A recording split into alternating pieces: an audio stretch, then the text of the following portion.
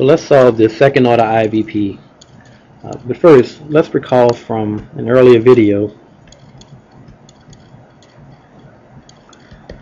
the Laplace transform of f prime of t. And we should recall that that was s times the Laplace transform of some function in time minus the function evaluated at 0. So let's use that because we don't know what the Laplace transform of y double prime is just yet. So let's see if we can find the Laplace transform of the second derivative on some function in time. Let's go back to the definition. We get the integral from 0 to infinity of e to the minus st times, so we plug in f double prime of t dt. So here we're going to let u equal e to the minus st. Du becomes a minus se to the minus st dt. dv picks up the f double prime of t dt, and of course v becomes the integral of f double prime, or just f prime of t. So again, we've written this as a function times the derivative of another function.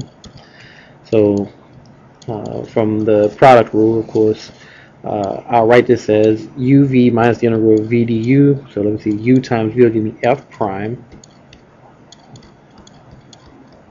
times e to the minus st evaluated from 0 to infinity minus the integral from 0 to infinity of v du. So let's see, we have the v is f prime, du is a minus s, so let's put the f prime of t, and du is, that's right, minus se to the minus st. I'll just put the dt out here. So let's clean this up a bit.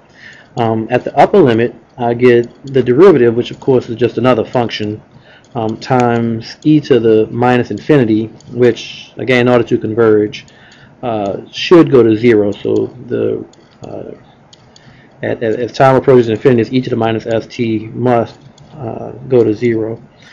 And so we'll get 0 minus this guy evaluated at the lower limit, which is at 0, minus f prime of 0. And then e to the 0, of course, is 1. So we have a minus and a minus, that becomes a plus. I can pull this s out of the integral, and I get s times the integral of, and I'll just put this in standard form, e to the minus st times f prime of t dt. Well, this is just the Laplace transform of f prime of t. So we get a minus f prime of 0 plus s times the Laplace transform of f prime of t, which we already know from here where I have the recall. So I can write this as a minus f prime of 0 plus s. Let's just make a big bracket here. And then I have another s times the Laplace transform of the function minus the function evaluated at 0. Okay. So let's see, this f double prime really just boils down to, we get an s squared times the Laplace transform of our function,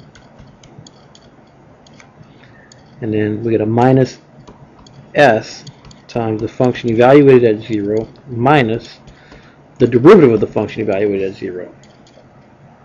Alright, so now we can go and take the Laplace transform of this ODE.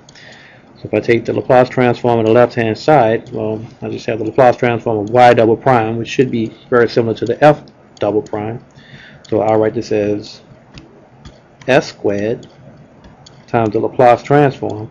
Instead of writing f of t, I'll just write y of x.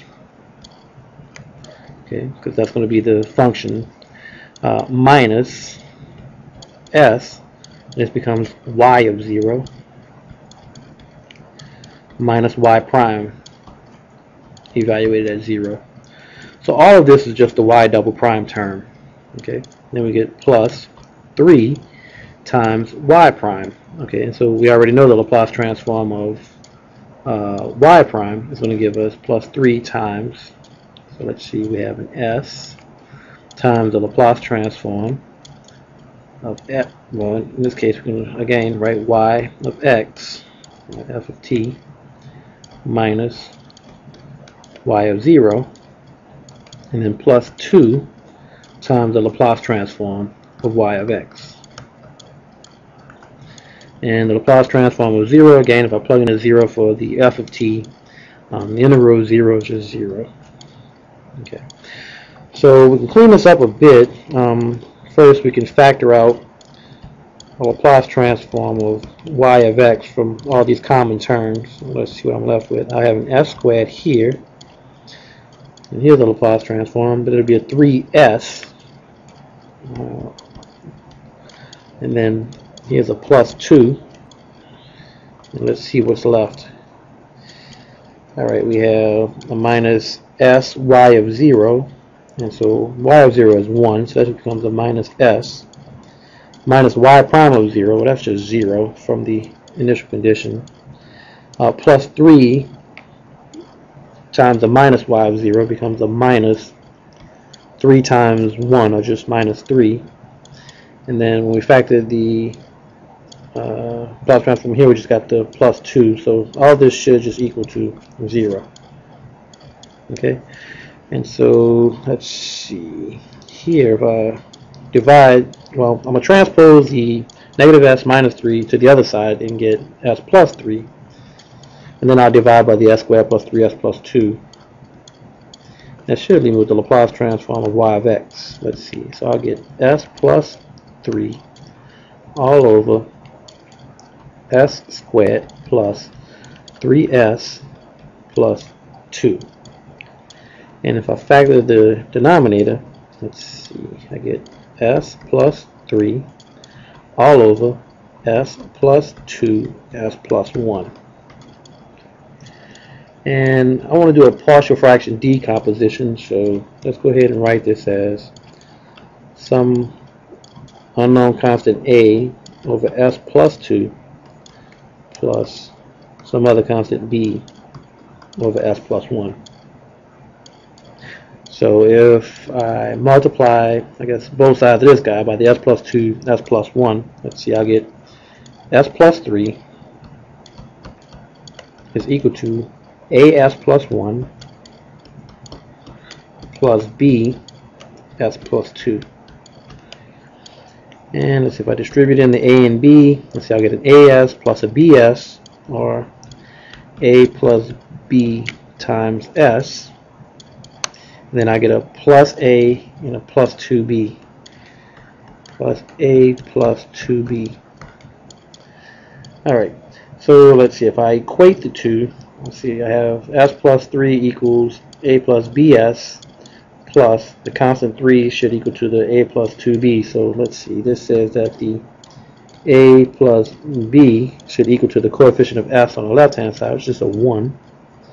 And here, so the 3 should equal to the a plus 2b. So a plus 2b should just equal to the 3. And let's see, when I solve this, I get that a is equal to negative 1 and b is equal to 2. Let me just double check my notes.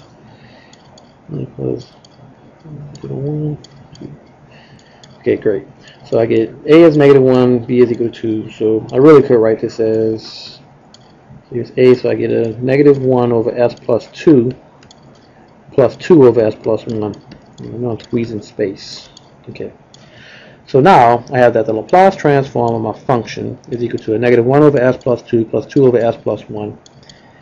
I'm ready to take the inverse Laplace transform. I'm going to take the inverse of the Laplace transform